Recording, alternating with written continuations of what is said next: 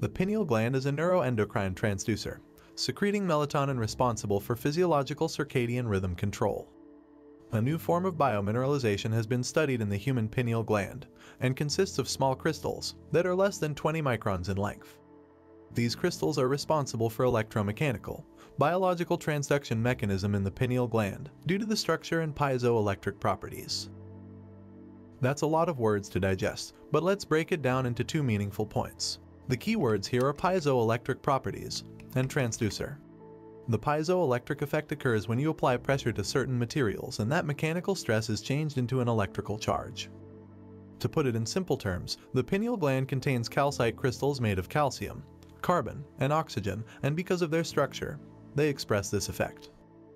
Like an antenna, the pineal gland has the capacity to become electrically activated and generate electromagnetic fields that can tune into information. That's point number one. In addition, in the same way an antenna pulsates a rhythm or frequency to match the frequency of an incoming signal, the pineal gland receives information carried on invisible electromagnetic fields. Since all frequency carries information, once the antenna connects to the exact signal of the electromagnetic field, there must be a way to convert and descramble that signal into a meaningful message. That's exactly what a transducer does, and that's the second point. A transducer is anything that receives a signal in the form of one type of energy and converts it into a signal in another form. Take a moment to look around you. The space you are sitting in is filled with TV, radio, and Wi-Fi waves that are all different frequency ranges of invisible electromagnetic energy. You can't see any of them with your eyes, but they're still there.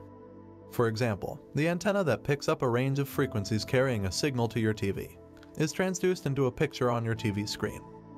When you tune into an FM station, you are tuning your antenna to a specific electromagnetic frequency. The information carried in that frequency range is then transduced into a coherent signal, which is the music you hear with your ears. The study I quoted says the pineal gland is a neuroendocrine transducer, capable of receiving and converting signals within the brain. When the pineal gland acts as a transducer, it can pick up frequencies above our three-dimensional space-time, sensory-based reality. Once the pineal gland is activated, it can tune into higher dimensions of this space and time, and like a TV, it can then turn the information carried on those frequencies into vivid imagery and surreal, lucid, transcendental experiences in our mind, including profoundly heightened multisensory visions beyond our vocabulary. For the pineal gland to become activated, some important things must happen. I will address them now. 1. The piezoelectric effect. Critical to creating the piezoelectric effect in the pineal gland are the calcite crystals mentioned above. Remember, these are very tiny crystals, approximately 1 to 20 microns in length. To put this in context, their size can range anywhere from 1/100th to 1/4 the width of a human hair. For the most part they are octahedron, hexahedron, and rhombohedron in shape. The purpose of the breathing technique we do before many meditations is to pull the mind out of the body by liberating potential energy stored as emotions in the lower 3 energy centers. As we inhale and contract those intrinsic muscles, follow our breath from the perineum, all the way up our spine to the top of our head, and then hold our breath and squeeze those muscles more. We're increasing intrathecal pressure. This is the internal pressure created when you push up against your insides. For example, when you hold your breath and lift something heavy. The word piezoelectric is derived from the Greek words piezein, which means to squeeze or press, and piezo, which means to push. When you do this, you are pushing cerebrospinal fluid up against the pineal gland, exerting mechanical stress on it. This mechanical stress translates into an electrical charge, and it's this exact action that compresses the stacked crystals in the pineal gland and creates a piezoelectric effect. The crystals of the pineal gland generate an electric charge in response to the stress you're applying. One of the unique characteristics of the piezoelectric effect is that it's reversible, meaning that the materials exhibiting the direct piezoelectric effect, the crystals, also exhibit a converse piezoelectric effect. Once the crystals in the gland are compressed and are creating an electrical charge, the electromagnetic field that is emanating from the pineal gland causes the crystals in it to stretch as the field increases. When the crystals generating the electromagnetic field reach their limit and can stretch no further, they contract and the electromagnetic field reverses direction and moves inward toward the pineal gland. When the electromagnetic field reaches the pineal gland crystals, it compresses them again, producing yet another electromagnetic field. This cycle of expanding and reversing the field perpetuates a pulsating electromagnetic field.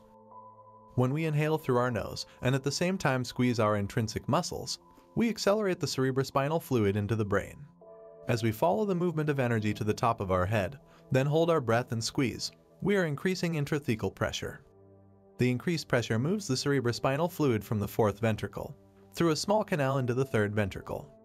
At the same time, fluid traveling around the cerebellum compresses the crystals of the pineal gland. By increasing the intrathecal pressure, you funnel a greater volume of fluid into the chamber of the third ventricle, as well as from the space around the cerebellum.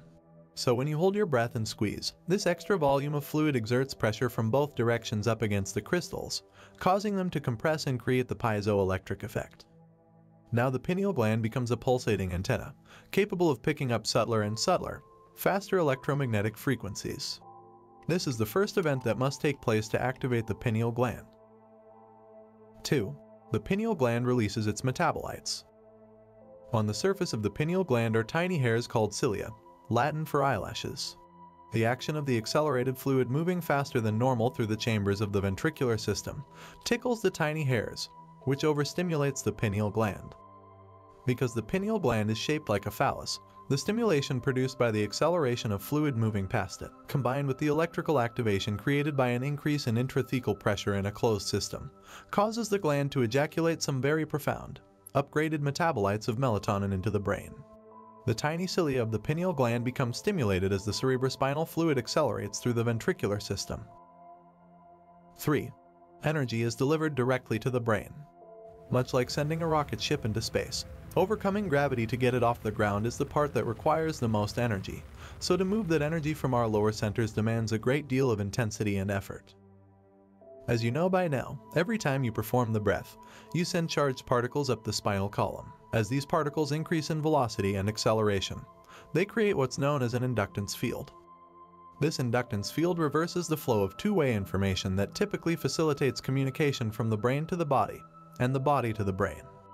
Much like a vacuum, the inductance field draws the energy from those lower centers, energy involved with orgasm, consumption, digestion, fight or flight stress, and control, and delivers it directly to the brain stem in a spiraling motion. As the energy travels up through each vertebra, it passes the nerves that run from the spinal cord to different parts of the body, and some of that energy is then transferred through the peripheral nerves that affect the tissues and organs of the body. The current that runs along these nerve channels activates the body's meridian system, resulting in all the other systems of the body getting more energy.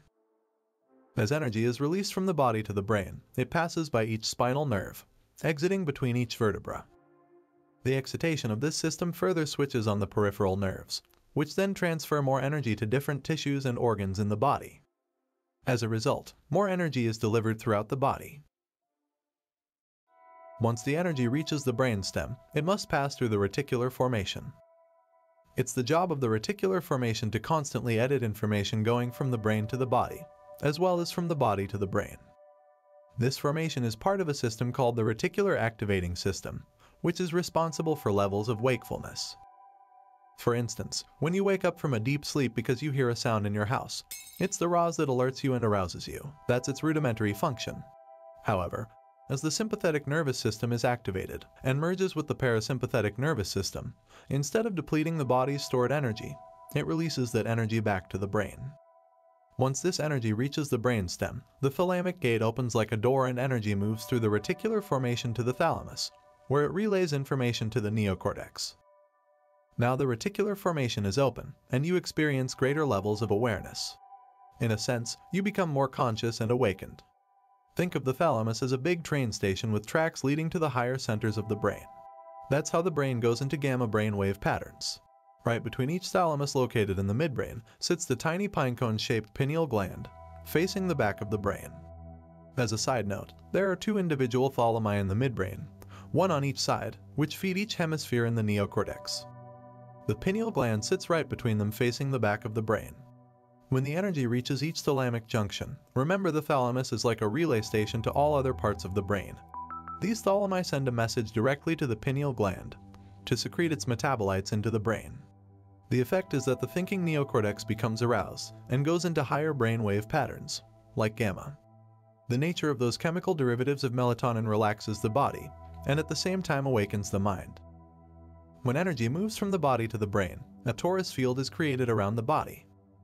When the pineal gland becomes activated, a reverse torus field of electromagnetic energy moving in the opposite direction draws energy through the top of the head, into the body, from the unified field. Since energy is frequency, and frequency carries information, the pineal gland transduces that information into vivid imagery. When your pineal gland is awakened, because it is picking up higher frequencies, these higher energies alter the chemistry of melatonin. The higher the frequency, the greater the alteration. It's this translation of information into chemistry that primes you for those transcendental, mystical moments. This is why I like to call the pineal gland an alchemist, because it transmutes melatonin into some very profound, radical neurotransmitters. As higher frequencies and higher states of consciousness interact with the pineal gland, one of the first things to happen is that these frequencies transmute melatonin into chemicals called benzodiazepines. Benzodiazepines are a class of drugs, from which Valium is created, that anesthetize the analytical mind, so all of a sudden the thinking brain relaxes and stops analyzing. According to functional brain scans, benzodiazepines suppress neural activity in the amygdala, the brain's survival center. This limits chemicals that cause you to feel fear, anger, agitation, aggression, sadness, or pain. Now your body feels calm and relaxed, but your mind is awakened. Another chemical created from melatonin produces a class of very powerful antioxidants called pinolines. Pinolines are important because they attack free radicals, which harm your cells and cause aging. These antioxidants are anti-cancer, anti-aging, anti-heart disease, anti-stroke, anti-neurodegenerative, anti-inflammatory, and antimicrobial. That's a perfect formula to upgrade melatonin's normal role as an antioxidant to the role of a supercharged antioxidant that further restores and heals the body to a greater degree than the melatonin molecule normally does. If you take that molecule and tweak it again into a cousin of melatonin, you find the same chemical that makes animals hibernate.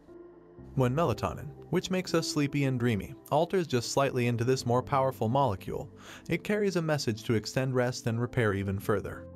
Because the body is no longer the mind, we temporarily lose our interest in the outer world, and because we have no biological drives and aren't distracted with bodily needs, we're able to move more fully into the present moment and go deeply within.